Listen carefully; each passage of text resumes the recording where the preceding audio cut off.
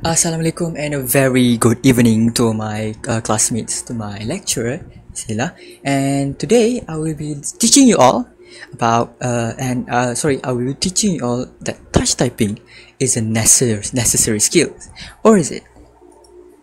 So I have a leading question, that is how often you type, how fast do you type, and this is usually the question that the interviewers will ask you when you apply for a job. And the term touch typing itself is like actually unknown to a lot of people, like a normal people. But whereas when you work in law, when you work in as like translator, better you need a skill. So today, what I'm going to teach you guys is I'm going to teach you what really is touch typing by definition, the benefits of touch typing, and how can you start practicing. So I have another question. How often do you look at a keyboard while typing?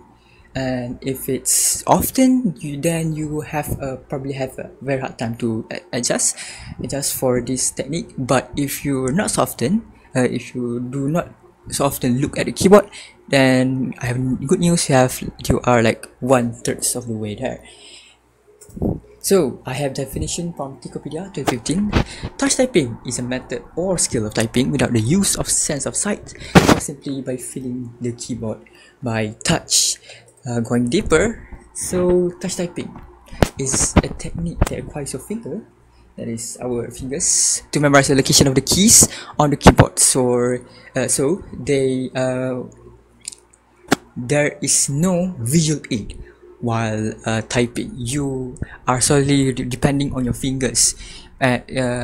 Muscle memory is what they say. So this trend or this skill birthed when QWERTY was a thing on typewriters of the yesteryears. And the function of the QWERTY system is to like group all the alphabets in the English language to be as far wide as possible, and that is to maximize the both of your hands to accelerate typing process. And now the QWERTY layout is on every keyboard. You can see your laptop, your phone, and this is like a very good basis for if you were starting up in English language. As an English student, we type in English. So we have and Nixon elaborated that once you master the correct techniques, you learn it right with time, that you're perfecting it without trying. At that point, it becomes second nature because your fingers memorize the position of the keys rather than your brain. So now, so clearly, I want to get you guys to get interested in touch typing. But what are the benefits? Yeah, what are the benefits? So the very obvious one of acquiring touch typing skill is speed. So to put this in like perspective, I imagine you're typing an essay. So this essay usually takes 1 hour for you to type with your normal typing speed, usually 100 peck. You look at the keyboard. But with touch typing, if you learn how to touch type, you half the time. So example, if you take 1 hour, it will now take 30 minutes to type the same passage. So the second benefit, less fatigue and more work. This is more like to your neck because you're constantly looking down at the keyboard with your eyes, and without that you focus more on the hands and more to the screen, to the output of your text.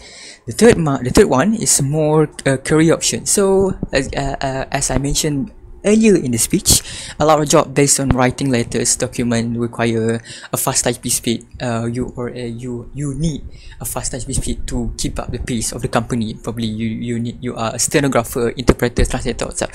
And the other one is to avoid RSI. This is for your health. So repetitive strain injury, again about your neck, is when you flex your muscle, the same muscle repeatedly. So you look down, look up, and that will create RSI. And then next, so we have Shishola said that touch typing skill frees up your cognitive energy. That meaning your working memory is easier working memory. That also means more efficient. So you focus more on the output, and rather than the keys on your keyboard, and it is easier to retain and process information. Because looking at the keyboards is like a distraction always. That okay, so now you know the benefits, so you want to know, where do I start, how can I start? So online, if you look about touch typing, there's a lot of techniques, there's a lot of like sources that tell you which finger goes where, which finger goes where, ASDF, all that stuff. My perspective is that find your comfort zone first. What this means is you type the words, that the usual English words that you don't know, as an exercise. But before that, it takes a lot of ongoing practice, and perseverance is key. So you have to keep doing it. Do not ever stop, because it is an ongoing practice.